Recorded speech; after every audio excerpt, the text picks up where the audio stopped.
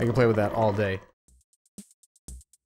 Hey, my name is Dan Shimolinski. People like to call me Shimmy, and you can too. I am a bassist, sound designer, and composer living in Los Angeles, and today we have a fun one, a quirky one for sure. This is the Brown Auto-Vari 64, and I was not familiar with this drum machine at all. Had never heard of one, just completely unbeknownst to me, but there's some really interesting sounds in here. As a guy who frequents a lot of recording studios, I do see my fair share of drum machines. Drum machines will be lying around studios in every nook and cranny. I swear, sometimes I've seen 15 or 20 different ones, and I never know what they are. But it got me thinking, they're all so unique and so specific to what they do that really, it's kind of a mixed bag of tricks, that special sauce, if you will. As I think I've said in previous videos, I personally am a fan of having the largest arsenal of sounds as I can so that I kind of know where to go for specific things, and these are just really fun to play with. So without further ado, let's get started. We have just one part for the Auto-Vari 64, but that's minimizing it a little bit because there's quite a lot here, and it's one of those that I think I can play straight down from the top to the bottom. So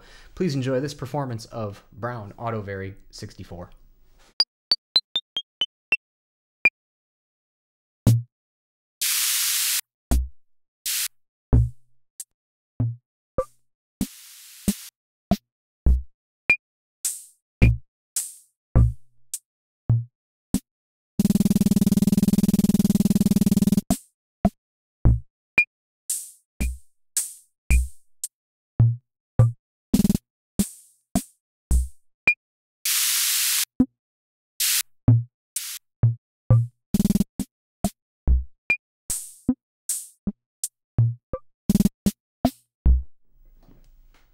There you have it. So talking about the characteristics of these sounds, right off the bat we can tell this is not the most punchy kit that you can buy. It's definitely not as punchy as the 808s, the Black DR, the Red 522. This is kind of a little bit of a noisier, more lo-fi, softer approach to drums. Which makes sense, right? It was supposed to sit above an organ, which is already a really harmonically rich and thick instrument, so it's kind of just meant to be a soft backbone of whatever you're trying to do. Just a quick little blurb about how it's laid out on the key bed. So each octave is its own kind of kit.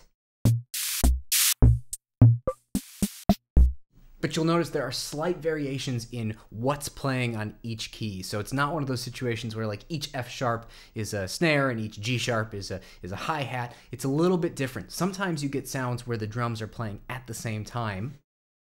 Let me see if I can find one here.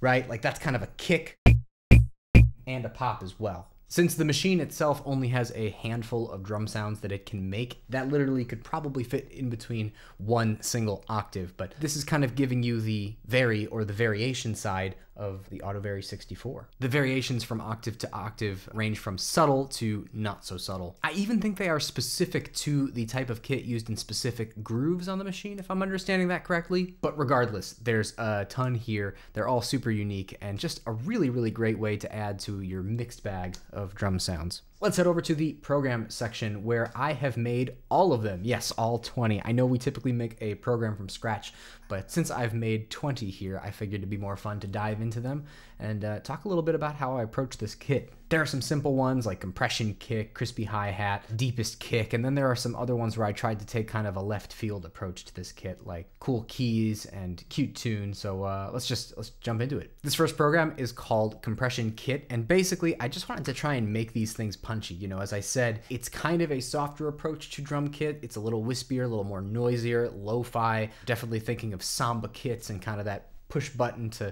get the Latin groove kind of thing. And so I was like, well, let's throw some compression, some digital distortion on it, a little bit of EQ, tighten up the stereo image to kind of focus it a little bit more, and really just see if we can get this thing to punch.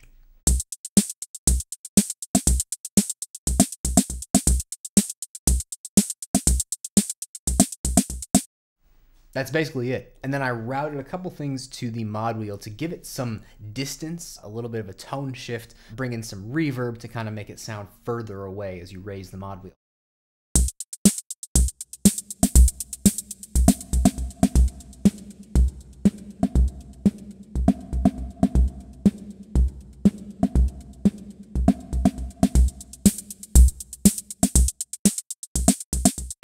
Couple standard treatments here. I did a really crispy hi-hat with as much analog distortion as I could take on a hi-hat. You don't want it to be too thick because then it's kind of eating up your mix, but I felt like this was adequately crispy.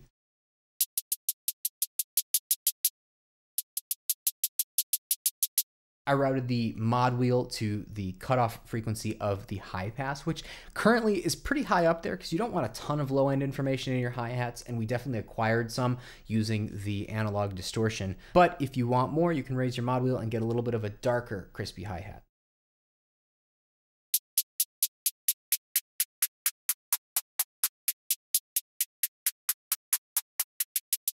And since the resonance is pretty high up, you do get some kind of formant effect there as well.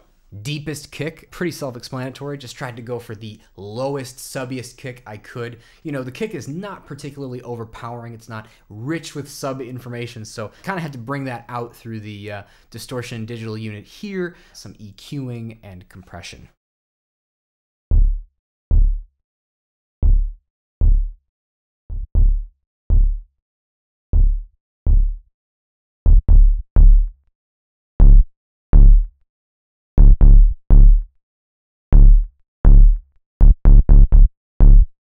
Yeah.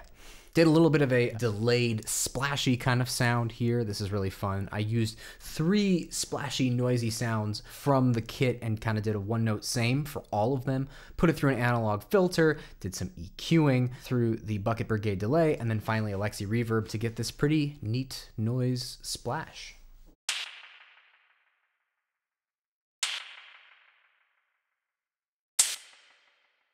Gets a little bit cleaner as you raise the mod wheel, so the delay comes down, the filter analog opens up.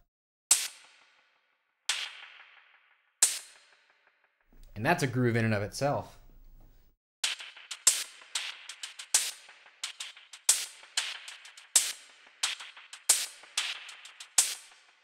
Yeah.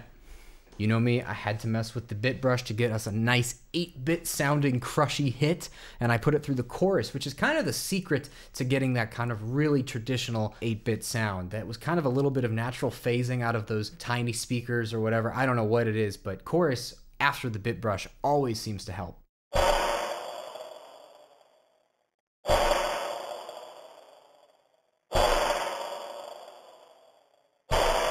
And as I've done several times before, I routed the mod wheel to the depth and sample rate of the bit brush.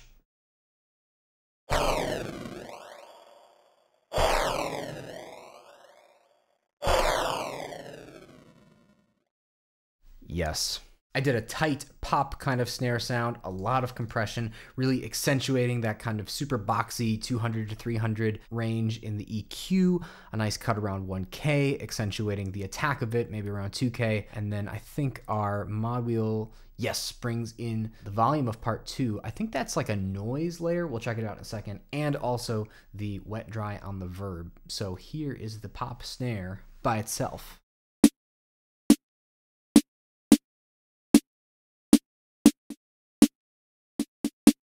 And we bring up the mod wheel.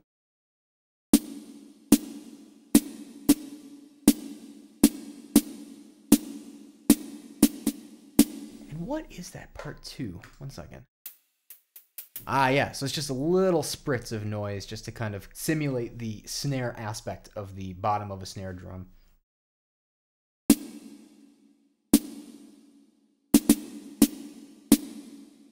I think it's a pretty punchy snare. And you could even accentuate that even more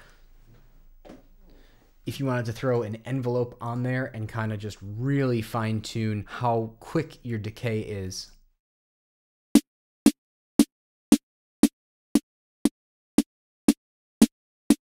It's a fine line between entering hi-hat territory and getting that kind of traditional poppy gunshot kind of snare sound. It's really, really fun. Here's a little bit of rain stick for you.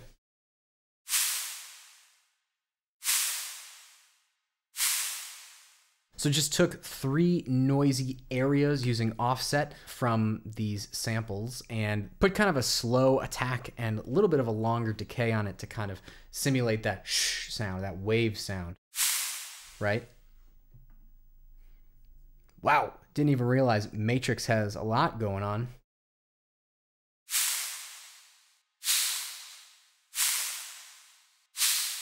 So it's kind of widening the stereo image, adding some motion through those LFOs. And if you're just curious what this sounds like without the slow attack and without the offset, I'll show you what the quote-unquote source material is. So without offset and attacks being super slow and kind of just returning everything to normal, this is what the sound would sound like.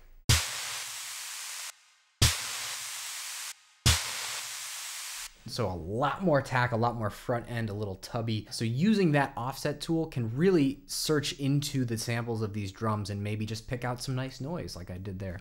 Before we get into the grooves and the kicks, I have to show you some of the fun ones because, you know, I always like to take a left field approach to a lot of this stuff. I like to see, you know, what's the most that I can push these samples for to try and maybe use them in a way that wouldn't necessarily be the thing that comes to mind first, but still sounds really cool. So I made a keys part solely out of the pops that is used. It's, I think, the rim shot pop, and I kind of one note stretch them, tune them in interesting ways, and also did some mod wheel action here to kind of bring in some LFO, open up a filter a little bit, or tone rather, and brighten it up. So here's cool keys. Cool keys, man.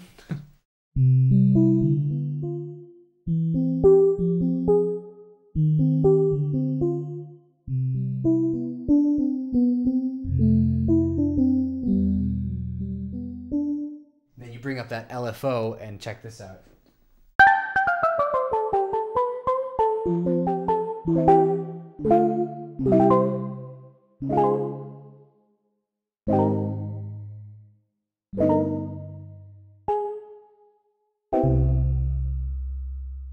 So it's fun, you get a little bit of that vibrato sound, right? That's LFO routed to the micro pitch of both parts, but you also get some darkness and brightness control through these tone control knobs, which I did use over, say, the filter or my typical trick of using the compressor, just because I liked how it sounded.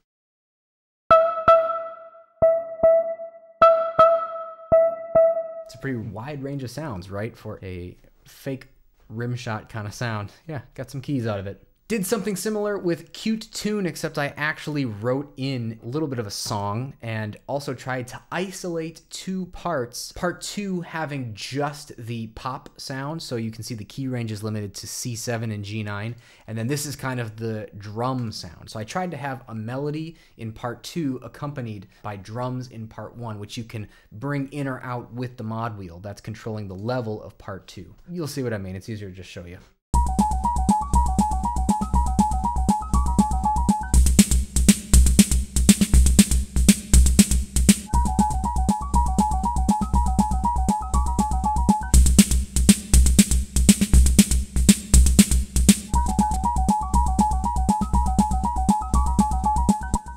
Yeah, so how did I do that? One little trick that I have personally come to love is when I'm programming sequences that involve more than one note or involve kind of using this chord function so that one step has multiple keys, which is what I'm doing here. I had the melody on top and I also had the kick, snare, and hi-hat in my left hand. I will actually record the part into my DAW layer by layer, quantize it, and then hit step and then play it so that Soundpaint can read the sequence from your DAW and you can tweak it, you can tweak the velocities. It's really cool. Mod Wheel does a lot here, works with some of the EQ bands. I know if you noticed that when the melody drops out, it kind of brings up the volume and the intensity of the drum part. I kind of wanted it to be like this back and forth trading between the melody and the drums, but the result's pretty cool, right? Here's one called Dream Sequence. This is sort of similar, sort of not. I use 2 layers of piano, which you all should have because it's free. If you don't, go get it because this is a fun little hidden gem here.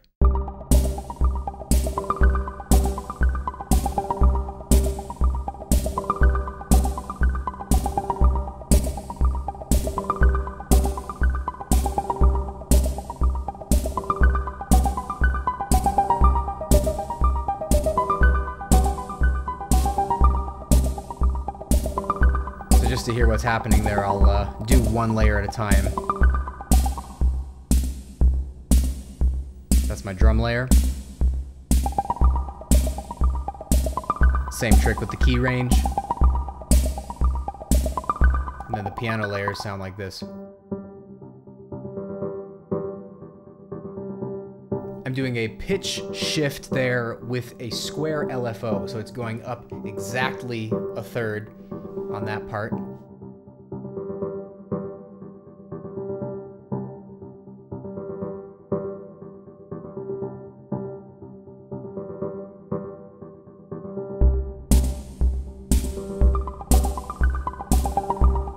some stuff is also being done with the decay of part 2 to kind of make the melody sustain a little bit more.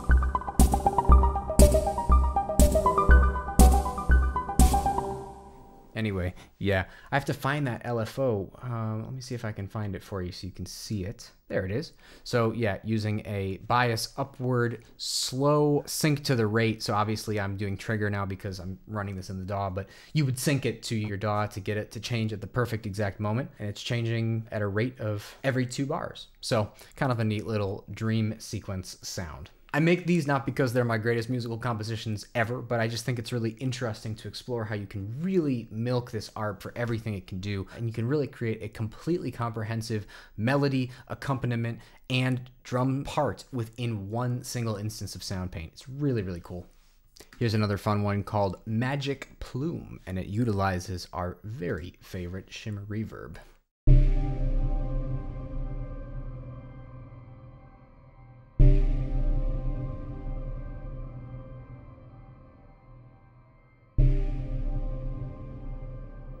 And we can change the overall pitch of that note using the mod wheel. I didn't want to do one note stretch. I thought it would be more fun to do kind of an experimental, changing the pitch of the plume with the mod wheel.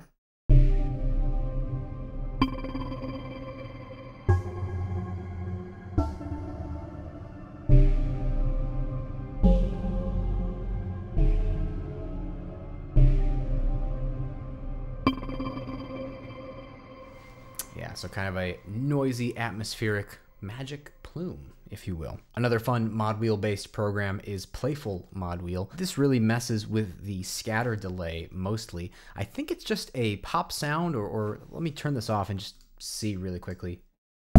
Yeah, it's okay, so not really a pop sound, but it's like a kick with a little bit of a burst of noise through a scatter delay. It sounds pretty cool.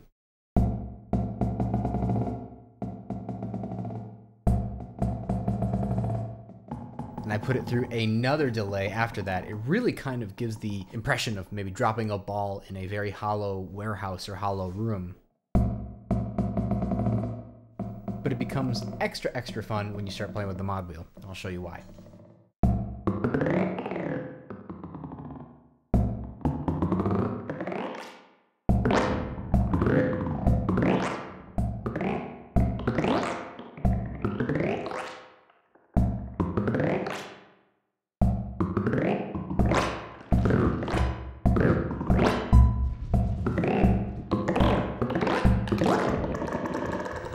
I can play with that all day. This one's called Groove on the And it is a groove that accentuates the and.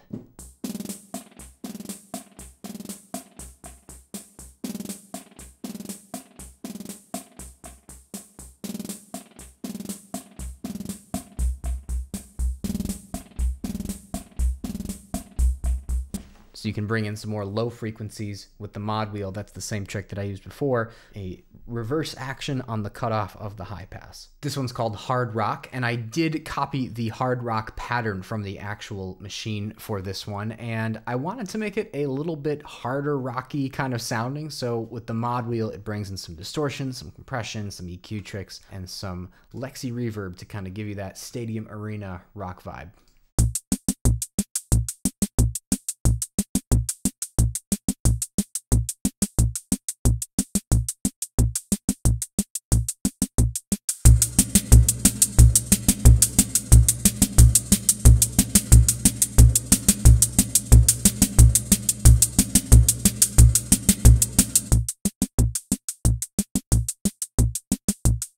I like to make my EQ bands dance.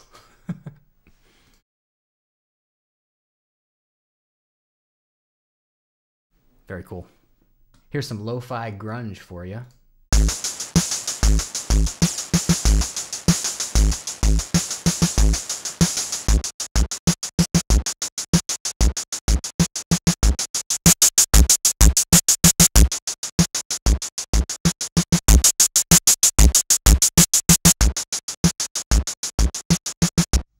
Pretty self-explanatory.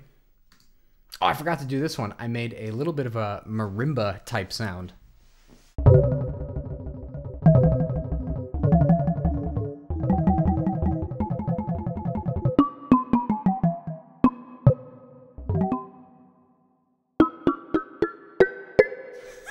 You know. And if you're curious what the sounds are happening there, I'll go ahead and turn all of the treatment off so you can just hear the individual sample that I chose. No offset, no envelope stuff. And for those playing along at home, that is E4, just tuned up about 6. And then part 2 is kind of the resonance or the upper harmonic information aspect of the marimba sound. And then you throw that through a nice EQ that accentuates the harmonics even more, and Alexi reverb, and you have a very cool marimba. Just a quick disclaimer, I tried to nail the rumba groove from this actual device, but it is very tricky to get. I don't think I got it quite exact, but I did my best. So here is the rumba groove.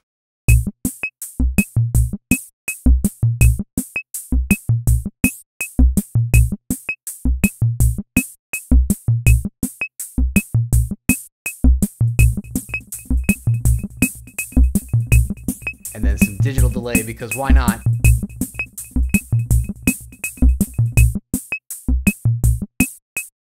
Cool.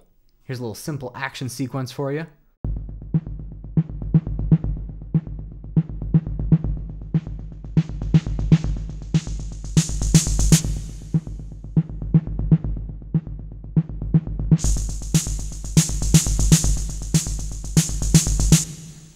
Whew.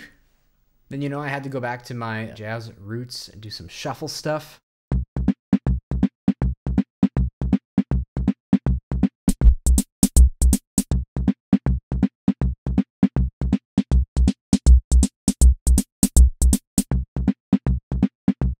It's a little more modern as you open up the mod wheel, and then this old school jazz kit kind of pattern. And then I tried to mess around with the swing function, because swing is where it's at.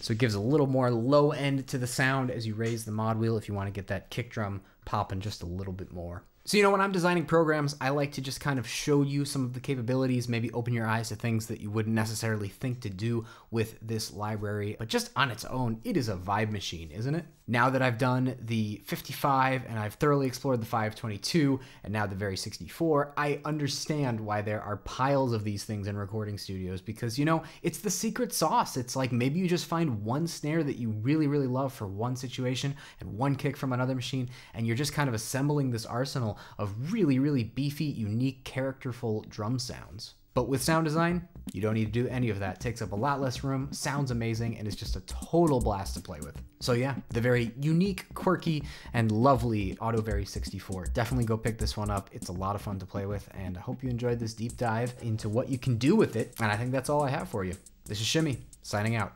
Take care.